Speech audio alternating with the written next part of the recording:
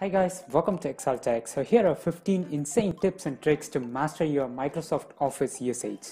So in PowerPoint, instead of saving a presentation file in .ppt or .pptx format, save the file in .pps format so that when you open the file every time, it will be opened in full screen slideshow mode automatically instead of getting opened in a native PowerPoint window.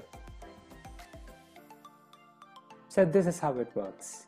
Similarly, in Microsoft Excel, you can save a spreadsheet file in .xlsb format to compress the file size up to 75%. And here you can notice that the size of the file saved in XLSX format is 877 KB and that of saved in XLSB format is 868 kilobytes, which is not a great amount of difference, but when you work with large files, there will be a considerable amount of difference in saving files between those two formats. In any Microsoft Office app, instead of deleting one character at a time, you can delete one word at a time by pressing Ctrl and Backspace keys at the same time. And you can add hyperlinks to your document very easily by using a simple shortcut. First of all, select the part of the text that you want to convert into a hyperlink and press Ctrl and K in the keyboard. And in the pop-up box that appears, you can create a hyperlink to an existing file in your local storage or even to a web page, a place in the document, say for example the top or bottom of the page, and to create a new document or email address. First of all, let me just select an example. So here I have converted this word languages to a hyperlink. So just press Ctrl and click on this link to open it. In order to select a particular word, sentence or a paragraph in a document, instead of dragging your mouse over the text, you can just double click on a word to highlight it and triple click to select the entire paragraph or the entire section in which the word is contained.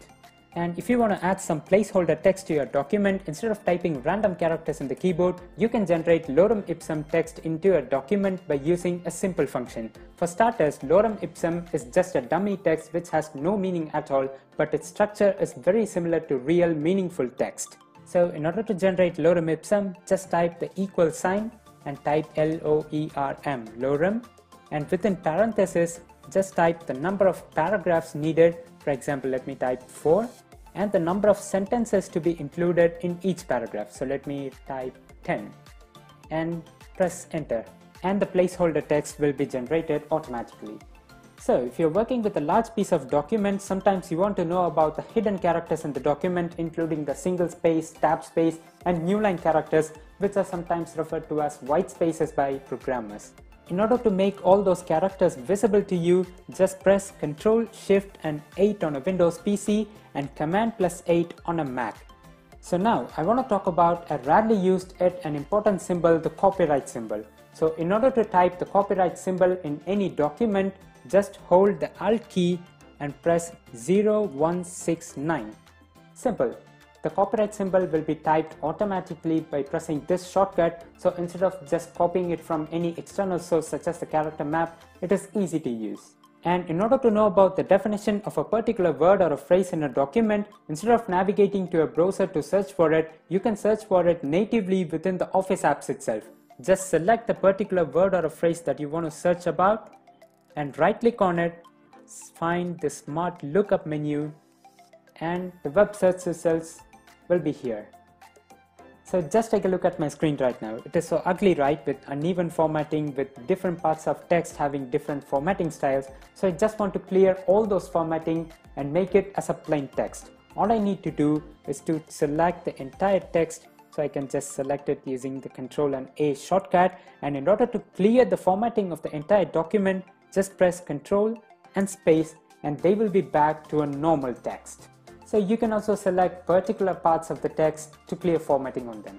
So if you are the person who loves minimalism with minimal level of distractions on your screen, you can just minimize this large toolbar ribbon by using a simple shortcut. Just press Ctrl and F1 keys simultaneously to minimize this ribbon and have less amount of distractions. And in order to get it back, just press the same shortcut again, Ctrl and F1, and it will be back. Do you know that you can add a calculator to your Microsoft Word application? All you need to do is to go to the File, click More, Options, and then go to the quick access toolbar menu and just select all commands and search for calculator and just click add and save it. And now just type any mathematical expression. So let me just type some simple expression and just select it and click this circular calculator icon over here in the quick toolbar, and the result will be found here in the status bar. So you might know that you can convert your Word file into a PDF file by using simple tools such as print to PDF or the export option in the Word itself. But you can also convert your Word document into a HTML file without any third-party apps and services.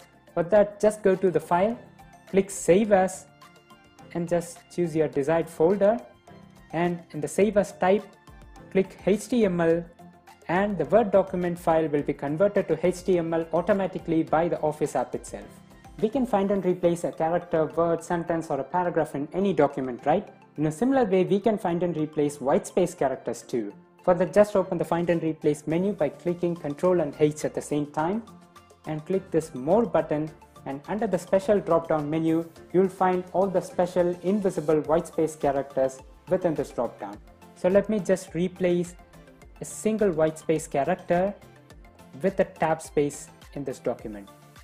So that's it.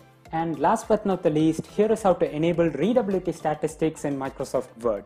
All you need to do is to go to File and then click Options, go to Proofing tab and find Show Readability Statistics, enable this and save the settings. After that, just go to the Review tab and click Spelling and Grammar, which will perform a spell check across your document.